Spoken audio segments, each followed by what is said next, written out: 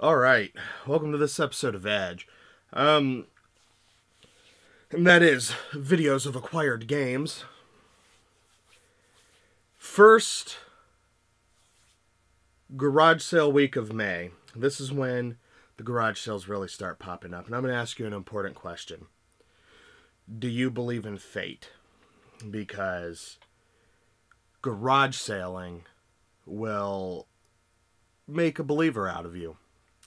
I was at my job, and in my downtime, I like to work on plans for the show. I've got like a 3-ring binder full of the next like 3 seasons of Mondo Cool TV, plans and ideas and notes and interviews and just all sorts of stuff. I do all that stuff on the clock. Why would I do that shit for free? But I'm thinking about garage selling. Like, I caught the bug last year. Like, I'm into this. And I've been dying for this season to start. So, a few sales have been popping up. But this week, the first garage selling week of May, the floodgates broke loose. And we just sales.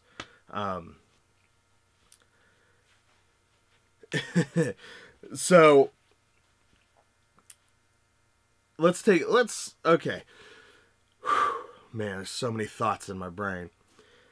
I was thinking, what am I going to do different this year for garage selling? And I had this idea. I'm going to try some different cities in the area. Because in my little hometown, there are competitors. Every time I go out to the garage sales, it's, oh, you just missed all the games by 5 minutes. Oh, there he goes now. See, those are his brake lights off in the distance. Oh, you hear that car? That's the video games driving away. That's been my luck out here where I live. So I'm thinking, where can I go? Where can I go? And then it hit me. Tip City. So I go to Tip City. And it's a small, quaint little town. I mean, it's a little town, right? So the first day I can go garage selling of the week is a Thursday, and I get to Tip City's beautiful downtown Main Street, and across the street is a big banner, Community Garage Sale. And I start finding garage sales. There's a few at first. I'm like, oh, this is okay. And but by the end of the day, I hit 23 sales. So this is it. We've arrived. It's garage sale season now. The first game I find is this. Bowser's Inside Story. Now this has got the factory seal job on it.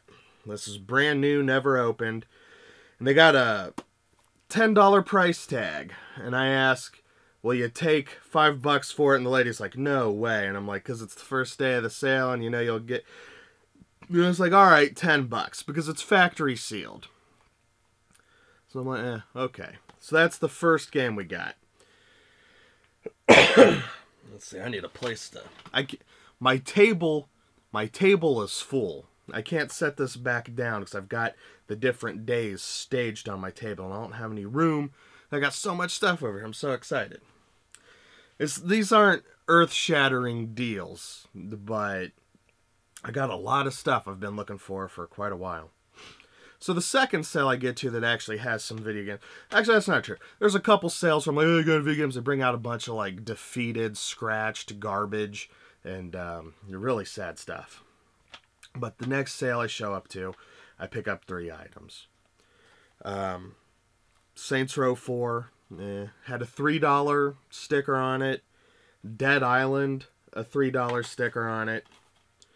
And then this item, this is the most value I received.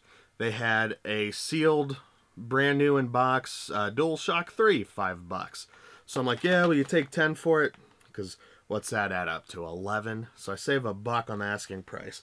But the cheapest you can get a DualShock 3 on Amazon's $40, and I assume that's loose. Various prices on eBay. It's really hard to track it down, but I know it damn sure ain't $5 for a brand new. in the box DualShock 3. So, not sure if I'm going to sell this or if I'm going to hold on to it because I've only got one good DualShock 3, and you know, might want to play some games with my lady. Alright, so then many sales pass by, and this is towards the end of the day. I find a box, it's got a PlayStation 2, a fat PS2 in it, with the modem, so I wonder if he was just into online games, or if he was like into Final Fantasy, because that's, I don't know, what I most commonly see the PS2 hard drive with. Asking $75 on it. I'm like, wow, that's, no thanks. And I'm looking through the games, and they're all shit. And I'm like, would you sell the games independently? And she's like, yeah, sure, you seem to know what you're talking about. How much would you offer them? Look at this shit. Tetris Worlds and State of Emergency. Offered $3 for the pair. I was like, yeah, in my heart, I'd only do $3. She's like, okay. God damn it. Should have offered $2. I don't know why I keep offering $3. Why do I feel like paying $1.50 for shit? But I think it's kind of interesting that it has the warning check ID.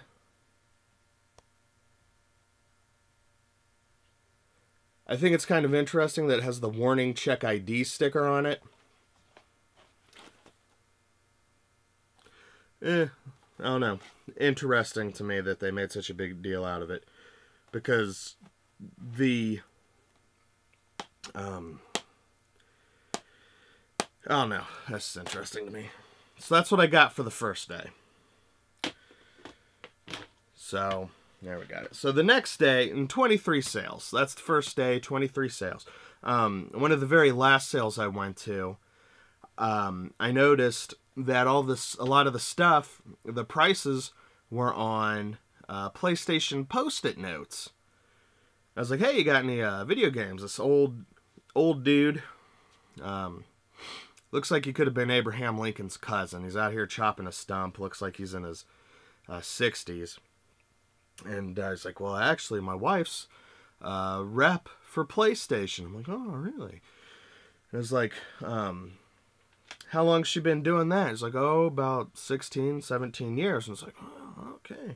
And I'm like, what area does she cover? It's like, oh, the whole state of Ohio. And I'm like, oh, I bet she knows my mom. Because my mom was the electronics manager of a department store for many, many, many, many years. And so I shot the shit with him for a minute. And it's like, yeah, you know, the rep used to leave all sorts of stuff for me. I've got PlayStation cups, PlayStation pens, millions of posters. I have a PlayStation wall clock over here. They have the exact same PlayStation wall clock in their garage.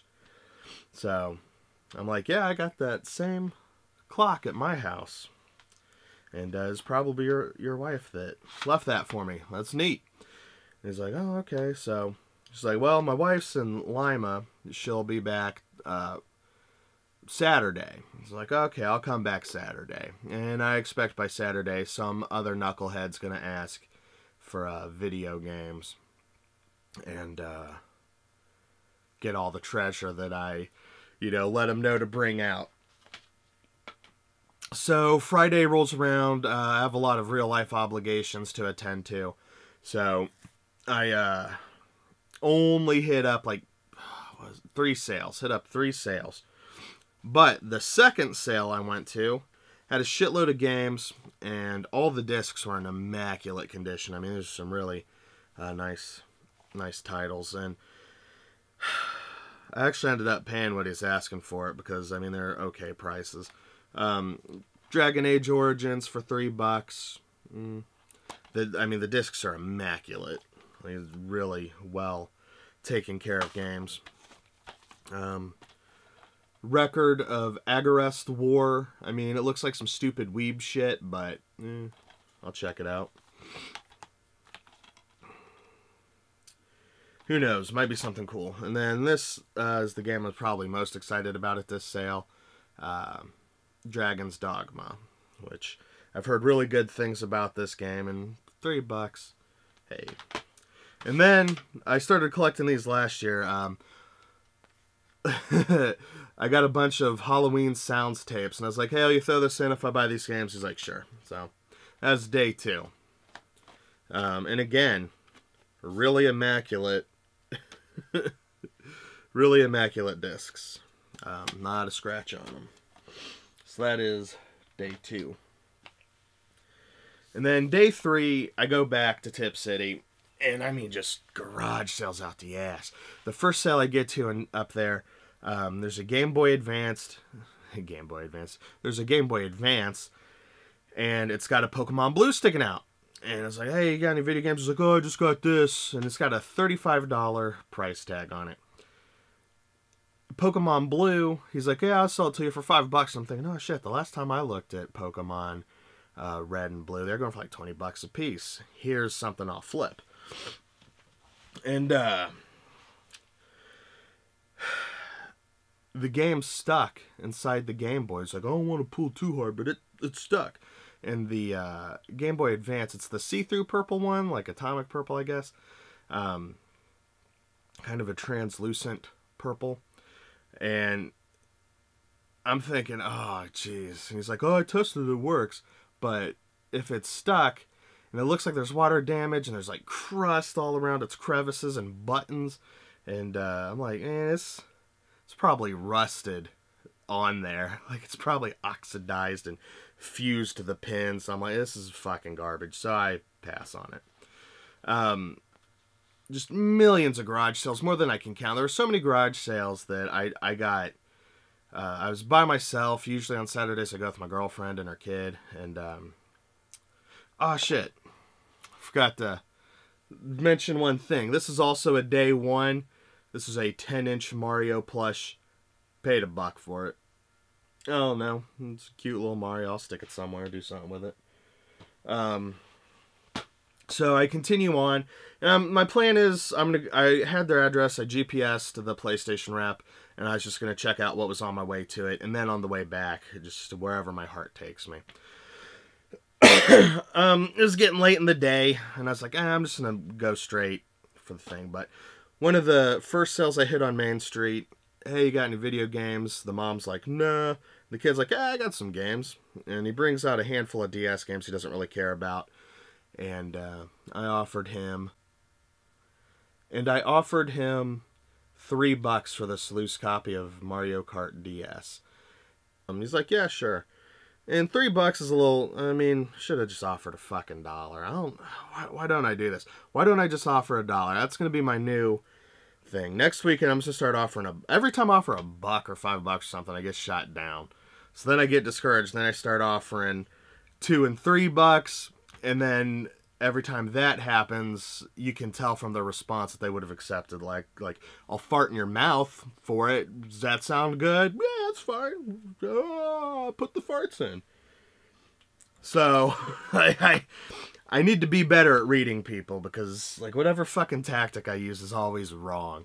I'm just gonna have to start second guessing. So whenever I feel like lowballing, it's probably not gonna. I don't know, man. I bet I could have got this for $1. Kid didn't seem to really love it, but I also don't like bamboozling. Whatever, it's fucking $3. I didn't get ripped off. I mean, I was taking a dump last night and played some Mario Kart, and it was fun. So I get to the PlayStation rep's house, and there's a box of PlayStation 3 games and an Xbox 360. A launch 360, or one of the older 360s, asking $55. You know, I'm not buying used 360s. That's for damn sure. So I go through the PlayStation 3 games, and there's only 3 that are really jumping out at me, and I kind of, I don't know. The box said $10 a game, and she's like, oh, I'll do 7 a game, because she, the husband, was like, hey, here's the PlayStation guy, and talked bullshit with them for a few minutes. The discs are all perfect condition. There's a little blemish on the front of this game, but these are the only 2 that I really felt like taking. Killzone 3 and White Knight Chronicles. And then the other one that I was looking at was Folklore. And I was like, do I really want to spend $15 here? I was like, nah. or whatever. So I was like, "Will you take 5 a piece on these?" She's like, "Yeah, absolutely." I was like, "Okay." So I paid $10 for these 2 games, and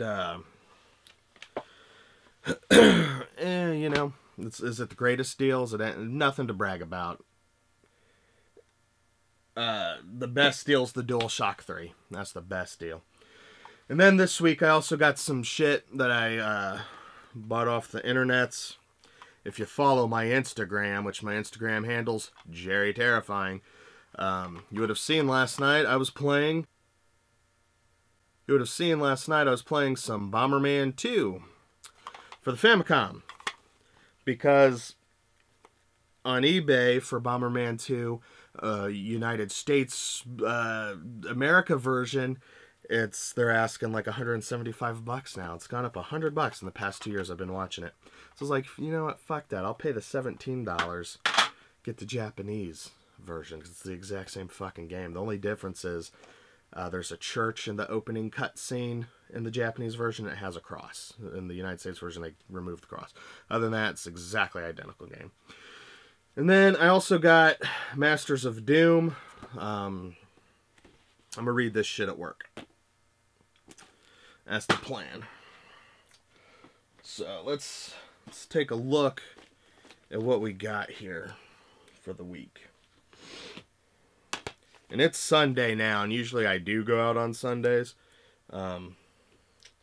But not this Sunday, because I'm burnt the fuck out on garage sales. Hate to say it. But this is almost, let's see. Ooh. Ooh. Ooh. This is what we got. Not bad for a weekend of garage sailing. The prices, I didn't get bamboozled. I got a bunch of shit that I wanted to play. You know, didn't get bamboozled. Nothing to brag about. But I get, maybe, you know, I think I was just eager to start the season off. Oh, and another thing. Back on the topic of fate. I was writing notes about garage selling and planning out the most effective ways. So it's like, I need to get some black and white maps of the neighborhoods I want to garage sale in. And when I got to Tip City, and it's like, oh, community sale this weekend. At every gas station, restaurant, everything on Main Street, it's like, maps available here. So you got the maps. It's got different zones. And then it shows all the addresses that are participating. Yeah, and what they have. And, you know, E for electronics, CO for collectibles, S for sporting goods, T for tools. Just really handy. So I grabbed a couple copies of these, because I'm going to look at these at work, and I'm going to, like, you know, just looking at this off the cuff, you can see this zone here is, like, highly populated. And then you got some populous areas up in this zone. So, and then out here is like all sparse farm country. So, now I know, 'cause outside of Main Street, I didn't know shit about Tip City. I had a temp job there once. It was off of Main Street, and that's it. And then, you know, you go down Main Street, you get on the highway. But talk about fate. Something in my heart earlier in the week said, check out Tip City. You've never been to Tip City to garage sale. I bet Tip City's where it's at. I get there, sales out the ass, map like I wanted. Holy shit. I mean, the wheels of fate are turning. Garage selling is one of the most magical things. I mean, I don't believe in fate and shit. It's just coincidence, right? But now with garage selling, ran into a lady that knew my mom. That's nuts. All right, this is a long episode of VAG. I'm gonna have to get to editing this behemoth. That's gonna be my Sunday afternoon probably. Thanks for watching, And I don't know. I don't have anything to say at the end of the video. Thanks for watching.